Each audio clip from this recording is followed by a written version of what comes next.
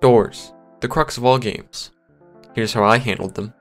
First, I tied it to my interaction system. Then, I quickly animated door opening and closing, making sure the door can lock and unlock, polished with some good sound effects, of course. The enemies should be able to open doors as well, so some functionality for that, which Unity would end up breaking in Unity 6, and I haven't found the time to figure out how to fix it yet.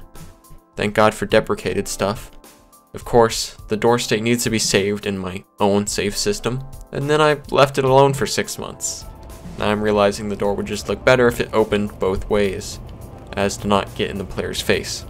Yeah, it's a lot of work. At one point my doors were even destructible, but that was just too much effort.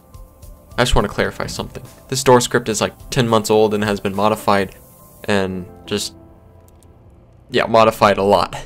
It takes a while to find the right style for your game and will require lots of reworks and modifications. Game design really is a never-ending process. The key is to just enjoy the process.